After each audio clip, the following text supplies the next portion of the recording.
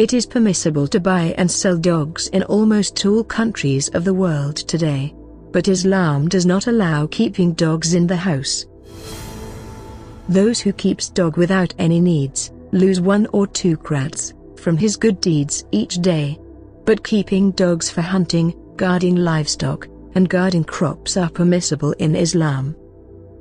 Abu Hurairah narrated that the Prophet, peace be upon him, said, "Whoever keeps a dog, except a dog for herding, hunting or farming, 1 krat will be deducted from his reward each day."